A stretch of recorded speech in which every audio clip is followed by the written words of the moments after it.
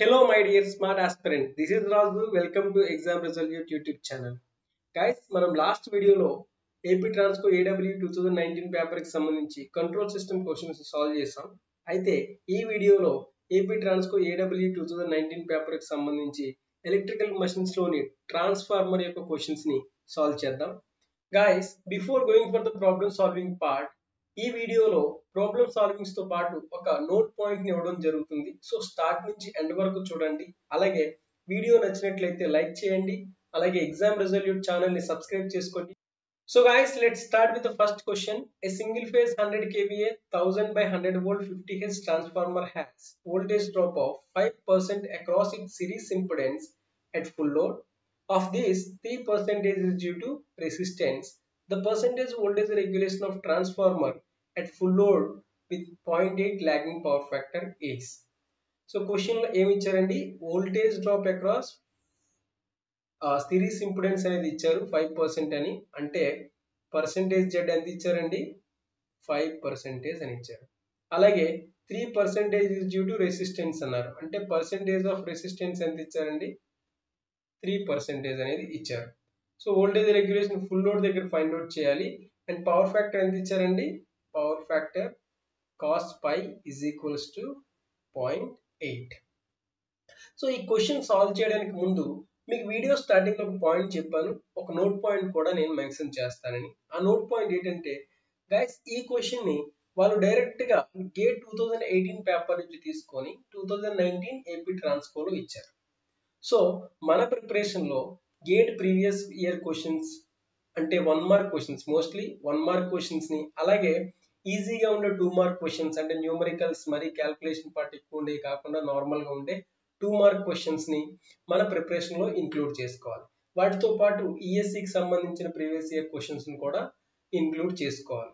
ఏదో ఒక random questions ని ప్రాక్టీస్ చేసే కంటే, అంటే ఒక ఇన్స్టిట్యూట్ లో ఇచ్చిన మెటీరియల్ అనో ఏదో బుక్ లో ఉన్న క్వశ్చన్స్ అనో ఆ ర్యాండమ్ క్వశ్చన్స్ ని సాల్వ్ చేసే కంటే గేట్ ప్రీవియస్ ఇయర్ క్వశ్చన్స్ అలాగే ఈఎస్సి ప్రీవియస్ ఇయర్ క్వశ్చన్స్, వాటితో పాటు అదే లెవెల్లో ఉండే ఇస్రో బార్క్ లాంటి ఎగ్జామ్స్ యొక్క ప్రీవియస్ ఇయర్ క్వశ్చన్స్ ని సాల్వ్ చేయడం అనేది చాలా చాలా ఇంపార్టెంట్. సో మీ ప్రిపరేషన్ లో ఈ పేపర్స్ నుంచి అంటే ప్రీవియస్ ఇయర్ పేపర్స్ నుంచి క్వశ్చన్స్ మాత్రం ప్రాక్టీస్ లో ఇంక్లూడ్ చేసుకోండి, తప్పకుండా ఇంక్లూడ్ చేసుకోండి. దానివల్ల మీకు చాలా అంటే చాలా అడ్వాంటేజ్ ఉంటుంది. సో ఇక ఈ క్వశ్చన్ విషయానికి వచ్చినట్లయితే, నార్మల్ గా వోల్టేజ్ రెగ్యులేషన్ అంటే మనం ఎలా డిఫైన్ చేస్తామండి, no load voltage minus full load voltage by no load voltage. Okay, ఇప్పుడు మనకు no load voltage full load voltage తెలిస్తే, అలాగే దీని వోల్టేజ్ రెగ్యులేషన్ డౌన్ అంటారండి. ఒకవేళ అప్ అని అడిగితే మీరు no load voltage minus full load voltage by full load voltage చేయాలి.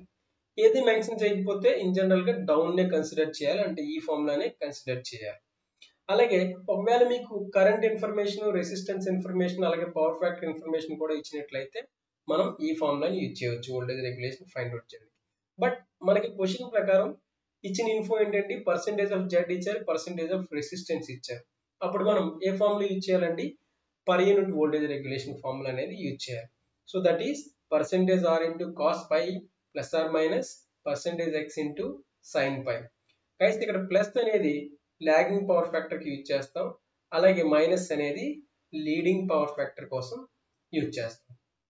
అలాగే ఈ ఫార్ములాస్ తో పాటు ఒకవేళ ఫుల్ లోడ్ దగ్గర, ఈ క్వశ్చన్ లో ఫుల్ లోడ్ దగ్గర వోల్టేజ్ రెగ్యులేషన్ అనేది అడిగారు. అలా కాకుండా సమ్ ఫ్రాక్షన్ ఆఫ్ లోడ్ దగ్గర అడిగినట్లయితే ఆ ఫ్రాక్షన్ ఆఫ్ లోడ్ ఎక్స్ తో మనకు వచ్చిన వోల్టేజ్ రెగ్యులేషన్ ని మల్టిప్లై చేయాలండి. ఎగ్జాక్ట్ వోల్టేజ్ రెగ్యులేషన్ ఏమవుతుంది, మనకు వచ్చిన వోల్టేజ్ రెగ్యులేషన్ ని ఆ ఫ్రాక్షన్ ఆఫ్ లోడ్ తో మల్టిప్లై చేయాలి. ఇక్కడ ఎలాగో ఫుల్ లోడ్ అన్నారు కాబట్టి ఆ ఫ్రాక్షన్ ఆఫ్ లోడ్ తో మల్టిప్లై చేసినా అది ఎలాగో 1 అవుతుంది. ఓకే, సో ఇప్పుడు మనకి ఫార్ములాలో ఏమో పర్సెంటేజ్ ఆర్ ఉంది, పర్సెంటేజ్ ఎక్స్ ఉంది, బట్ మన దగ్గర పర్సెంటేజ్ జెడ్ మాత్రమే ఉంది. So first of all percentage X అని కడతాం. సో పర్సెంటేజ్ ఎక్స్ ఏమవుతుందండి, percentage X is equals to root over percentage z whole square minus percentage r whole square. So ఇప్పుడు దాని నుంచి percentage z అంటే 5 square minus percentage r అంటే 3 square under root which is equals to 4. So percentage x ఎంత అండి, 4. అలాగే power factor cos pi is equals to 0.8 కాబట్టి sin pi ఎంత అవుతుందండి, 0.6. మనకు బాగా వెల్ నోన్ వాల్యూ ఇది. సో అన్ని వాల్యూస్ తీసుకొచ్చి ఇక్కడ సబ్స్టిట్యూట్ చేయండి. వోల్టేజ్ రెగ్యులేషన్ ఏమవుతుందండి, పర్సెంటేజ్ ఆర్ వచ్చి 3% into cos pi is 0.8 plus ఎందుకంటే మనకి లాగింగ్ పవర్ ఫ్యాక్టర్ అన్నారు కాబట్టి ప్లస్ ని కన్సిడర్ చేయాలి. అలాగే పర్సెంటేజ్ ఎక్స్ ఎంత అండి 4 ఇంటూ సైన్ పై ఎంత 0.6. సో 3 ఇంటూ 0.8 అంటే 2.4, 4 ఇంటూ 0.6 అంటే 2.4, 2.4 ప్లస్ 2.4 అంటే 4.8%. ఇక సెకండ్ క్వశ్చన్కి వచ్చినట్లయితే in transformers which of the following statements is valid. And ఈ క్వశ్చన్ కూడా చూడండి ఇస్రో టెక్నికల్ అసిస్టెంట్ పేపర్ 2017 నుంచి అయితే పిక్ చేయడం జరిగింది.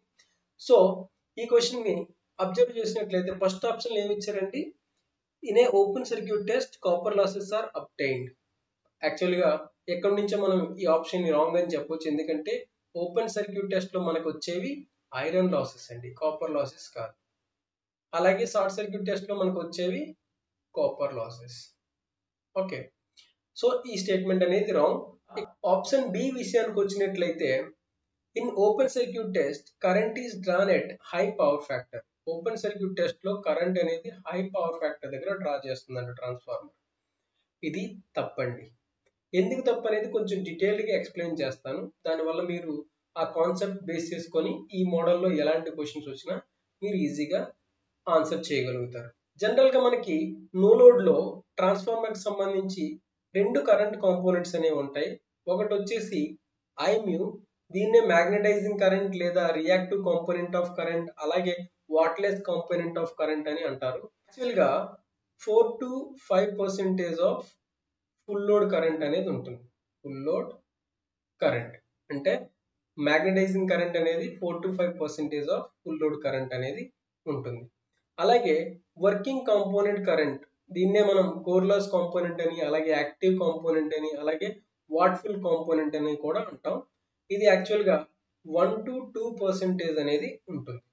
1 to 2% of full load current. So ఇప్పుడు మీరు అబ్జర్వ్ చేసినట్లయితే ఇది 1%, ఇది 5% అనుకుంటే magnetising current is very high than working component current. అంటే మ్యాగ్నెటైజింగ్ కరెంట్ అనేది వర్కింగ్ కాంపోనెంట్ కరెంట్ తో పోలిస్తే ఎక్కువగా ఉంటుంది. అలాగే మనకి నో లోడ్ ఫేజర్ డయాగ్రామ్ చూసినట్లయితే వర్కింగ్ కాంపోనెంట్ అనేది వోల్టేజ్ తో ఇన్ ఫేజ్ లో ఉంటుంది. అలాగే మ్యాగ్నెటైజింగ్ కాంపోనెంట్ అనేది ఫ్లక్స్ తో ఇన్ ఫేజ్ లో ఉంటుంది.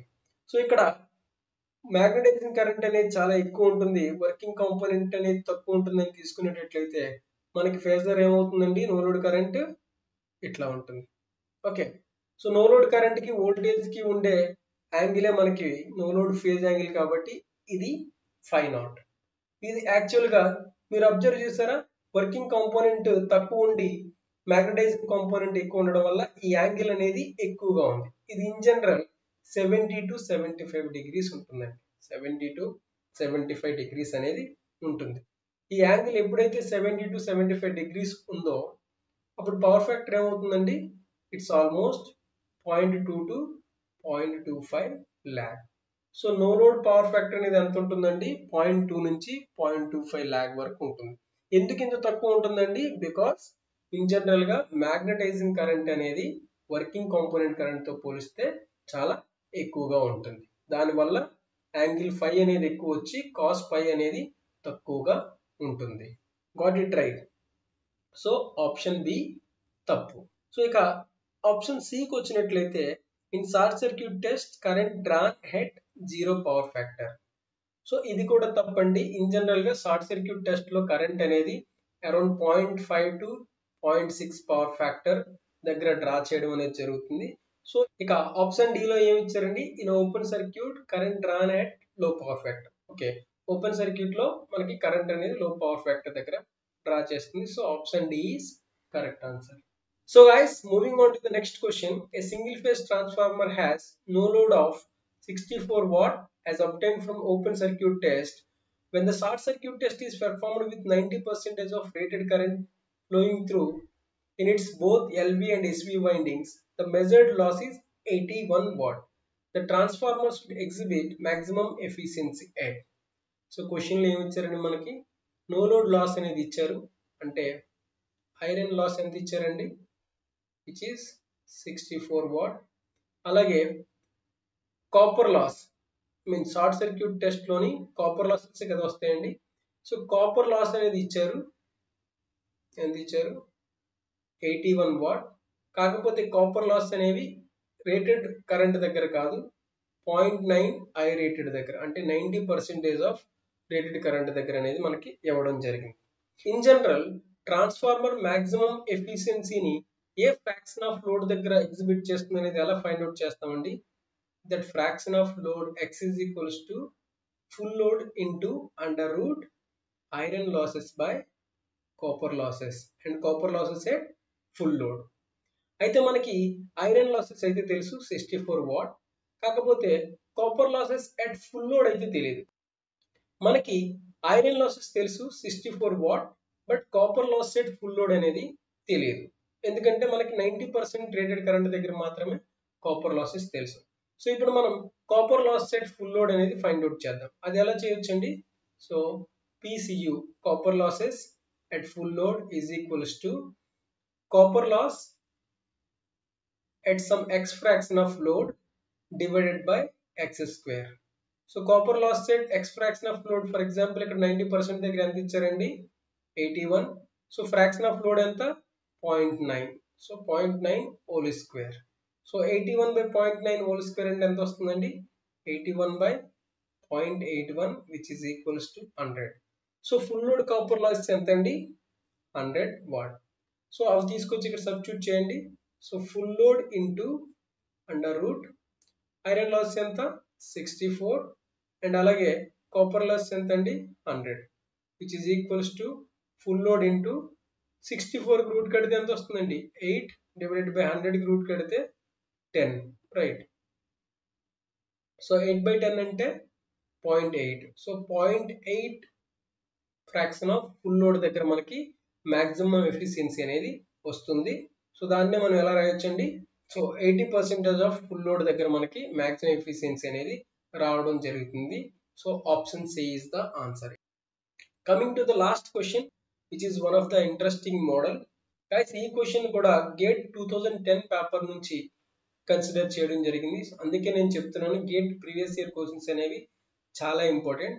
సో ఈ క్వశ్చన్ లో ఏమి ఇచ్చారండి. A single phase transformer has turns ratio ఇచ్చారు. A is equals to 1:2 is connected purely resistive load అనేది కనెక్ట్ చేశారు. The magnetizing current as well as load current as 1 ampere. So load current 1 ampere అంటండి, అలాగే magnetizing current అనేది 1 ampere అంట. magnetizing current కూడా 1 ampere. If the core losses are neglected, the primary current is. So core losses అనేవి neglect చేశారు అంటే IW is equals to 0, అంటే working component అనేది 0 అయింది. సో మనం ఫైండ్ అవుట్ చేయాల్సింది ఏంటి, ప్రైమరీ కరెంట్ ని ఫైండ్ అవుట్ చేయాలి. సో లెవెల్ 1 స్టూడెంట్స్ ఎలా సాల్వ్ చేస్తారండి. ఇది మ్యాగ్నటైజింగ్ కరెంట్, అలాగే ఇది ప్యూర్లీ రెసిస్టివ్ నెట్వర్క్ అన్నారు కాబట్టి ఈ రెండు కరెంట్స్ ని యాడ్ చేస్తారు. అంటే ప్రైమరీ కరెంట్ కోసం మ్యాగ్నటైజింగ్ కరెంట్ ని అలాగే లోడ్ కరెంట్ ని యాడ్ చేసి 2 amperes అని క్లిక్ చేస్తారు, విచ్ ఈస్ రాంగ్ ఆన్సర్. ఇక లెవెల్ 2 యూజర్స్ ఎవరైతే ఉన్నారో వాళ్ళు ఏం చేస్తారండి, ఇవి రెండు వెక్టార్స్ కాబట్టి ఈ రెండింటిని వెక్టార్ ఎడిషన్ చేస్తారు. ఎలా చేస్తారు, 1 square plus 1 square under root which is equals to root 2. The 1.41 is the option for level 2 students, which is also a wrong answer. ఇక లెవెల్ 3 స్టూడెంట్స్ ఎవరైతే ఉన్నారో వాళ్ళు ఏం చేస్తారండి, సెకండరీ కరెంట్ ఏదైతే ఉందో దాన్ని ప్రైమరీకి రిఫర్ చేస్తారు. సో దానికి ఎలా చేయొచ్చండి, మనం నార్మల్ గా మనకు టర్న్స్ రేషియో ఇచ్చారు 1/2. Turns ratio is equals to I2/I1. So 1/2 I2 ఎంత అండి 1 ampere. I1 అంటే ఇక్కడ మనం I2 ని రిఫర్ చేస్తున్నాం కాబట్టి I2 ని ప్రైమరీకి రిఫర్ చేస్తున్నాం కాబట్టి. సో I2' ఏమవుతుందండి, I2' is nothing but 2 amperes. So the secondary current referred to primary is 2 amperes. So I2' is equals to 2 amperes. ఇప్పుడు కొంతమంది ఏం చేస్తారంటే ఈ రెండింటిని యాడ్ చేస్తారు. So 1 ampere plus 2 amperes, that is 3 amperes. That is also not there in the options. So ఇక next option ఏంటండి, that is adding square root of these. Somehow they will get the correct answer. అంటే ఈ రెండింటిని square చేసి vector some చేస్తారు, కానీ వాళ్ళకి correct answer వస్తుంది. But they don't know the reason. ఆ రెండింటిని స్క్వేర్ చేసి యాడ్ చేయడం వల్ల కరెక్ట్ ఆన్సర్ అయితే వస్తుంది. ఎందుకంటే ఇక్కడ అప్పుడు I1 is equals to root over 1 square plus 2 square under root. So root 5 is equals to 2.24. Answer అనేది వచ్చేస్తుంది. వెక్టర్ సమ్ అనేది ఇలా డైరెక్ట్ గా స్క్వేర్ చేసి యాడ్ చేయడం కాదండి, రెండింటి మధ్య యాంగిల్ కూడా ఉంటది. ఎందుకంటే నార్మల్ గా రెండు వెక్టర్స్ ని యాడ్ చేస్తున్నాం, డైరెక్ట్ ఆల్జీబ్రిక్ సమ్ కాదు, రెండు వెక్టర్స్ ని యాడ్ చేస్తున్నాం కాబట్టి రెండు వెక్టర్స్ ని యాడ్ చేసేటప్పుడు సమ్మేషన్ ఫార్ములా ఎలా ఉంటుందండి, a square plus b square plus 2ab into cos theta, where theta is angle between these two vectors. ఇక్కడ కూడా సేమ్ అండి. సో ప్రైమరీ కరెంట్ కట్టేటప్పుడు I1 is equals to I mu square means magnetizing current whole square plus I2 square means secondary current referred to primary whole square into 2 into I mu into I2 dash into cos of angle between them. cos general గా magnetising current అనేది ఎక్కడ ఉంటుందండి, in phase with flux అనేది మనకి observe చేయొచ్చు. అలాగే ఇక్కడ resistive load కాబట్టి మనకి ఏదైతే సెకండరీ కరెంట్ ఉందో అది ఎలా ఉంటుందండి, ఇన్ ఫేజ్ విత్ E2, అంటే సెకండరీ వోల్టేజ్ తోని ఇన్ ఫేజ్ లో ఉంటుంది. అలాంటప్పుడు ఈ రెండింటికి మధ్య యాంగిల్ ఎంత ఉంటుందండి, 90 డిగ్రీస్ ఉంటుంది. ఒకవేళ రిఫర్ చేసిన కరెంట్ ని మీరు తీసుకున్నారు అనుకోండి I2 డాష్, అది ఇన్ ఫేజ్ విత్ V1 ఉంటుంది, అంటే ప్రైమరీ వోల్టేజ్ తో ఇన్ ఫేజ్ లో ఉంటుంది. కాబట్టి అలా చూసుకున్నా మీకు I mu కి I2 డాష్ కి మధ్యలో యాంగిల్ ఎంత ఉంటుందండి, 90 డిగ్రీస్ ఉంటుంది. కాబట్టి ఇక్కడ cos 90 degrees. So cos 90 degrees ఎలాగో జీరో కాబట్టి ఈ టర్మ్ అనేది జీరో అయిపోతుంది. సో ఇది 1 square plus 2 square under root which is equals to root 5 which is equals to 2.24 amperes, which is equals to 2.24 amperes. Got it right? So guys, ఈ వీడియోలో మనం transformer కి సంబంధించి 4 క్వశ్చన్ ని సాల్వ్ చేయడం జరిగింది. అలాగే నోట్ పాయింట్ ని చాలా బాగా గుర్తు పెట్టుకోండి, ఎందుకంటే మీరు ర్యాండమ్ గా ఏవో క్వశ్చన్ సాల్వ్ చేసినా దానివల్ల యూజ్ ఉండదు. ఫస్ట్ అయితే ప్రయారిటీగా గేట్ ప్రీవియస్ ఇయర్ క్వశ్చన్స్, అలాగే ఈఎస్సి ప్రీవియస్ ఇయర్ క్వశ్చన్స్, అలాగే ఇస్రో బార్క్ లాంటి ఎగ్జామ్స్ లో క్వశ్చన్స్ ని సాల్వ్ చేయండి. ర్యాండమ్ క్వశ్చన్స్ అయితే పిక్ చేయొద్దు. అంతగా టైం ఉంటే మీరు తర్వాత ర్యాండమ్ క్వశ్చన్స్ సాల్వ్ చేద్దరు. సో ప్రయారిటీగా అయితే వీటిని సాల్వ్ చేయండి. అలాగే ఈ వీడియో నచ్చినట్లయితే లైక్ చేయండి మరియు ఎగ్జామ్ రెజల్యూట్ ఛానల్ ని సబ్స్క్రైబ్ చేసుకోండి. అలాగే ఈ వీడియోని మీ ఫ్రెండ్స్ అండ్ ఫ్యామిలీ మెంబర్ తో షేర్ చేయండి, సో దట్ వాళ్ళకి కూడా హెల్ప్ అవుతుంది. Thank you all.